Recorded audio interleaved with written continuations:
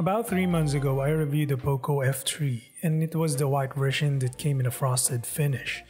While I do intend to follow up on that video with a longer term review, I kinda wanted to share with you what it's like to use the blue version of the F3, which wasn't available at the time of the initial release. Before we dive deeper, I want to welcome back all the subscribers and thanks for stopping by once again. And if you're new here, I create tech videos of all kinds, so feel free to drop a sub to get notified of new content. As we unbox the deep ocean blue F3, as POCO calls it, the contents of the box don't differ that much from the other two colors.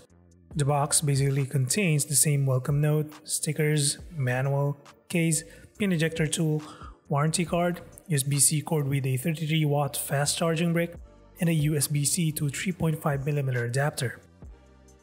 And finally, we have the phone itself.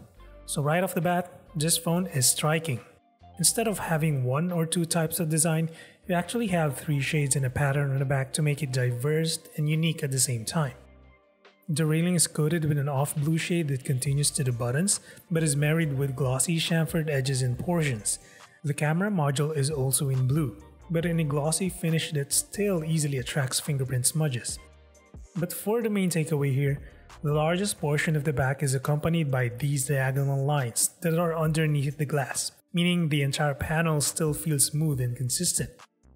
As for the other two shapes, they appear like they have the same shade, but once hit by lighting in certain directions, they shift massively. Since we're only going to talk about the design of this phone, let me get critical here for a sec. I think if you're looking for the best color finish on the POCO F3, I personally think that it's the white version.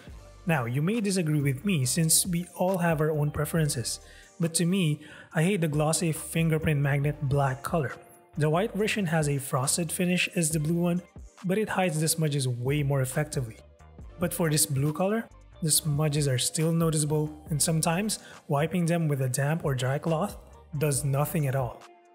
Although I'm not a fan of the branding and printing on the back, it's not a huge deal breaker to me, especially it has this matte-like silver finish on it that further accentuates the look of the phone.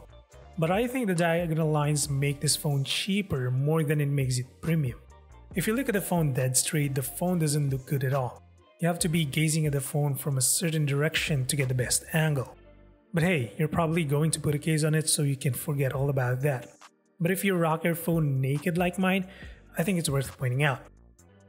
Man, this phone is really hard to make look good in camera.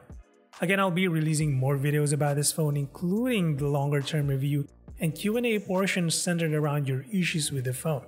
As always, drop a sub or like if you feel supporting the channel, and until the next one, stay safe.